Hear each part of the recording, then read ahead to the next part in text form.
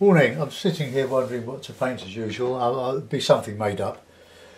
I'm thinking it's Christmas in 3 weeks' time, and it's cold in London at the moment. We've had quite a bit of frosty starts, so I'm thinking of doing a sort of an early winter snow in late autumn. Why not? For want of a title, mainly because I like these siennas and the reds in the foliage, and the greens, of course. And I use a lot of burnt sienna. Burnt sienna it seems to me to be a very dark red, and it's a very good complement to the green, of course.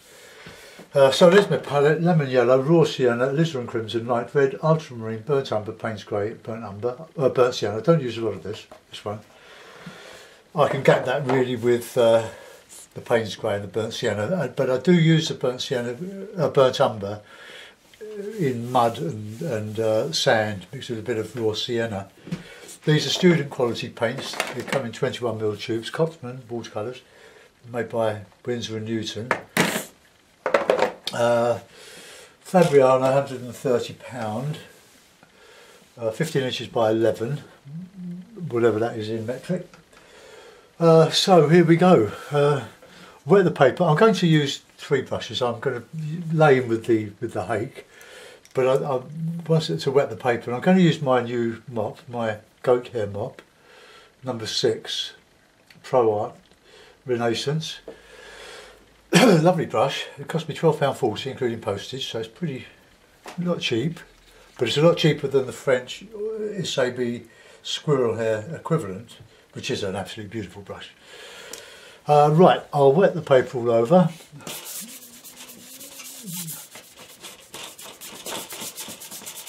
You can leave little bits of sparkle here and there if you wish.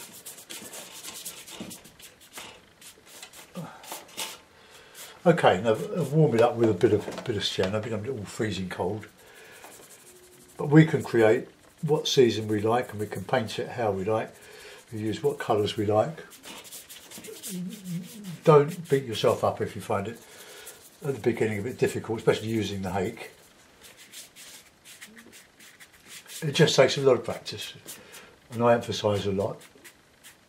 Some will be better at it or quicker than others, but I'm a great believer in using the largest brush possible. So just a little bit in the snow. We'll have a bit of cloud, so I'll mix a little bit of red, light red with the ultramarine. That gives a nice cloudy sort of colour.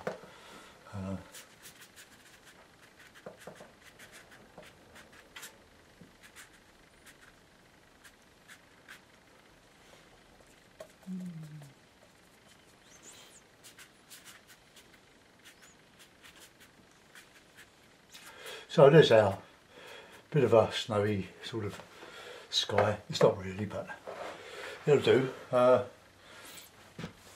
Right, now I'm going to, I did a similar one on Saturday morning where I had a fairly low horizon, and I put in a pond and all sorts of pine trees and things.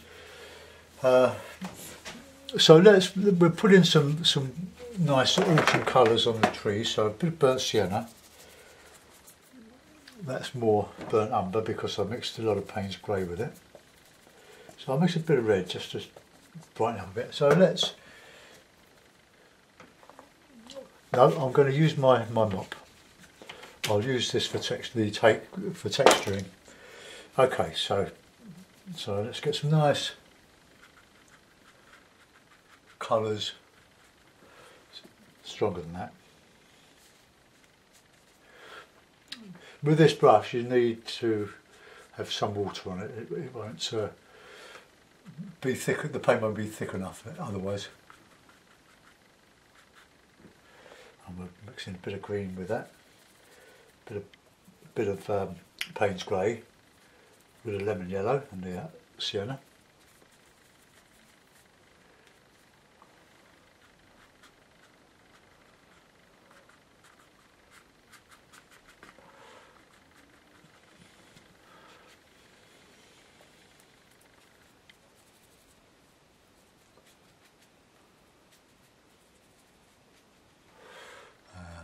quite thick. It's difficult with this brush to get it strong, because if you dry brush with it, the the brush tends to split.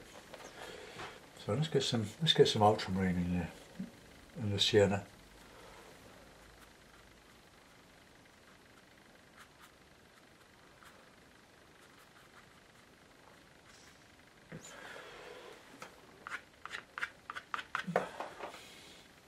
Put a little bit of blue in, I think.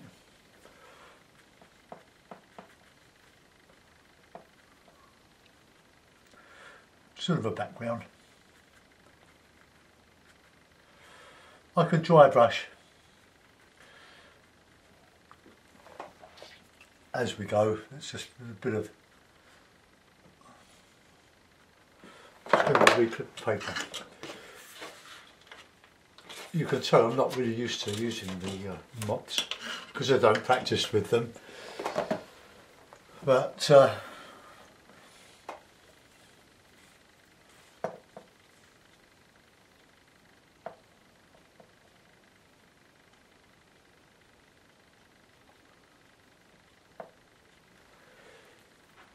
get that sienna in.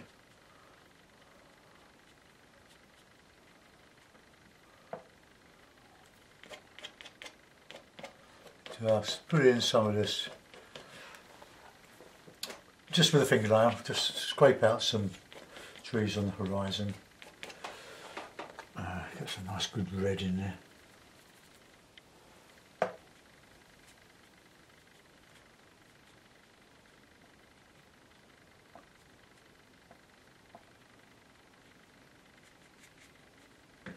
Okay, so this is sort of very simple background.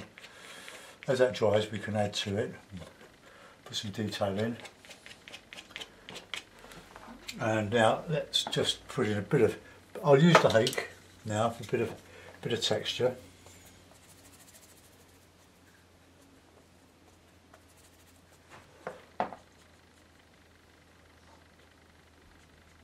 So I prefer the marks the hake makes.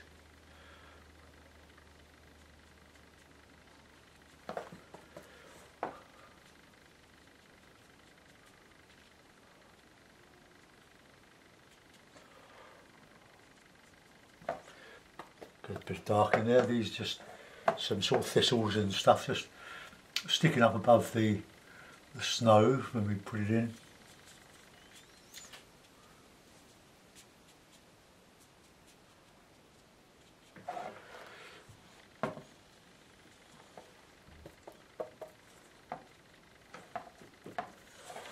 Let's just use the bits of the hake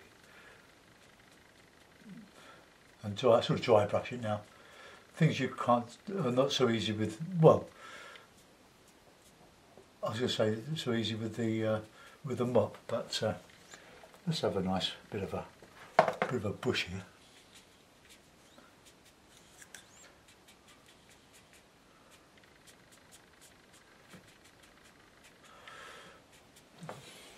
Get some nice dark in here. This is where you want your darkest colours. In the foreground, warm but dark. So I'm using red, light red and Payne's grey to give a nice darkish red. Okay.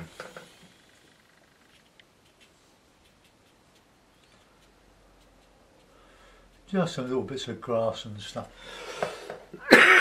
Oh, excuse me, I've been coughing this morning.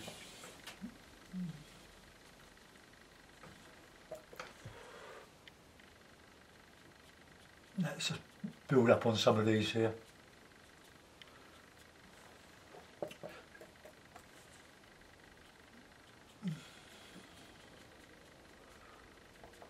I've got to connect it all together in a minute, but I'm going to put the guts of it in first.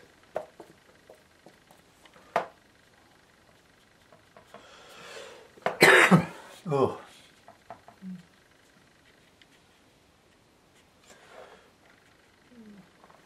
Okay, right, while that's doing, I'm going to just go back into these trees now, and I'm going to try to dry brush some Payne's Grey and some burnt sienna. Try and keep the hairs together. So we'll put in a bit of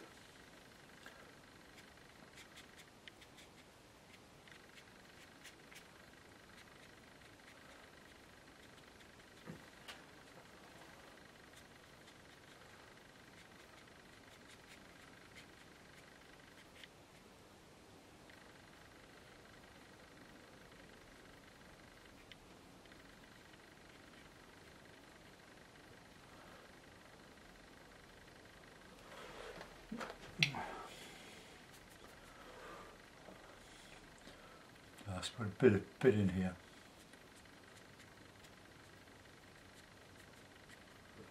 And we'll put some trunks going up in there.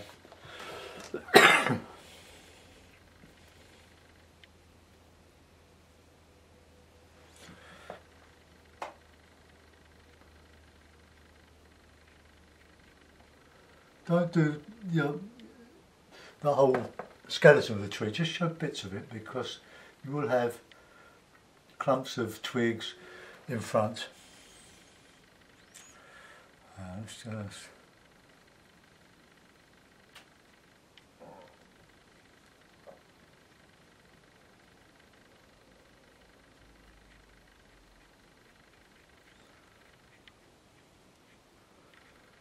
right, we can finish off with a rigger, but this is I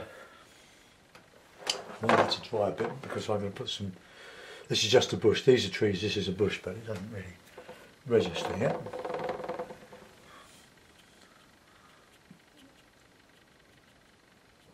Okay, let's use the mop again. Oh, so a bit of light red and a bit of ultramarine, and we'll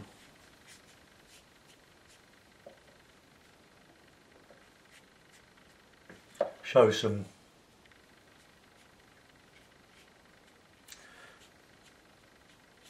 shadow being cast.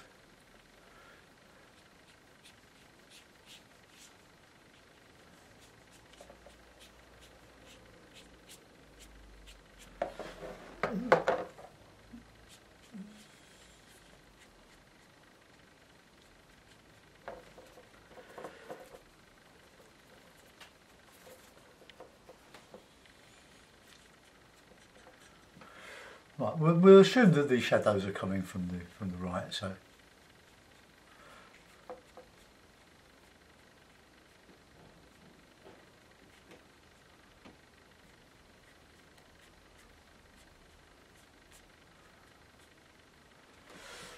Okay, so early snow. I'm just going to get a bit of a dry, so mute your sound. Go.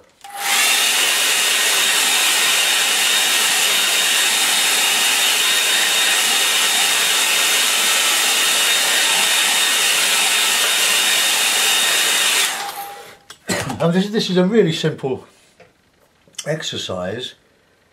We're not doing very much. It's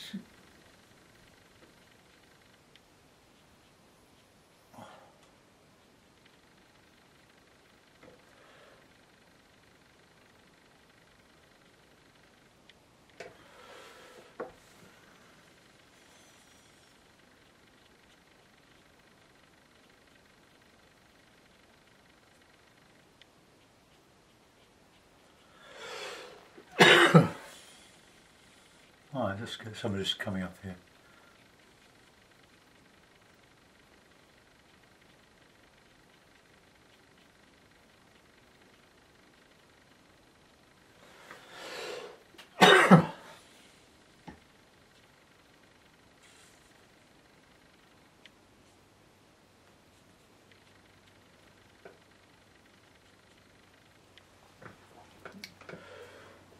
Now quite often where you get little bits of grass or stuff sticking up, you get a bit of a hole. I'll just wet round it where the snow has not settled quite Okay, now we'll give some scale to it, so we'll do a figure or two coming up the hill here.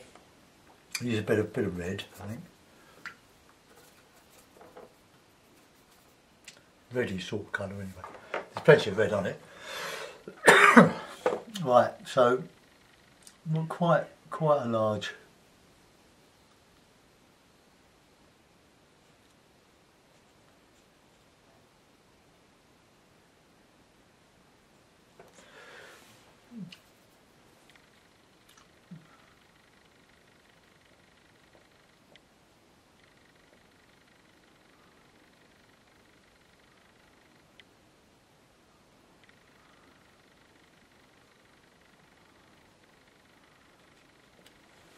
Okay, so it gives a bit of scale, and it's not a very good figure.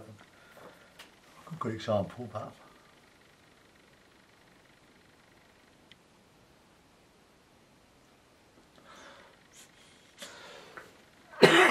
okay, so we'll use a bit of rigger stuff now.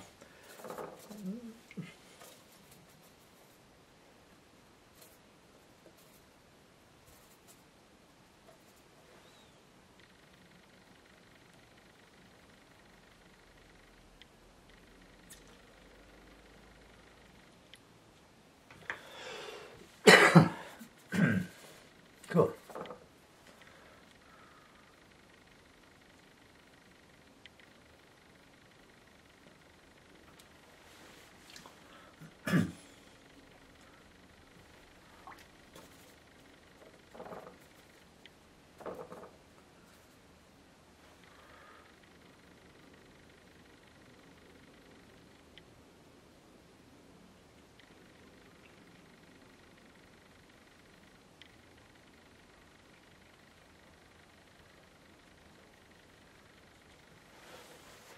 Right, I don't think my figure's very good. Oh, but it's a oops, that's just a bit too long to do a decent thing. So I'm going to put a couple of birds in, and then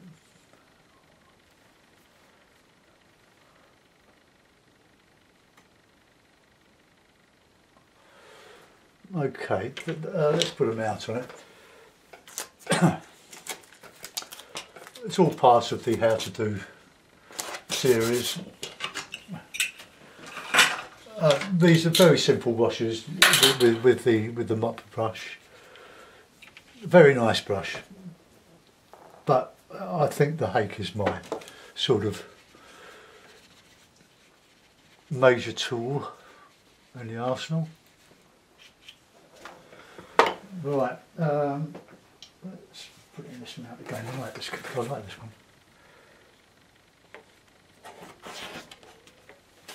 Okay. So, how to paint a simple early snow scene in watercolour. Now, looking at it, I don't think there's too much red here, and it's all a bit one planey, so you have to watch out for that. You want your warm colours in the front, your cooler colours in the middle. We have got cool colours, but maybe we've overdone that. But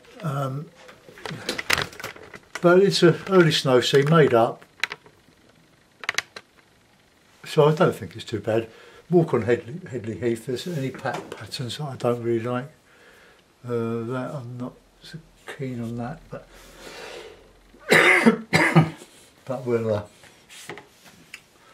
A little bird is a bit strong because I use too much water in it. It's just that'll do.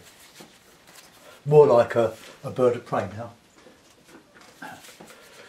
Right, thanks for watching. I hope you enjoyed that. See you soon. Bye bye.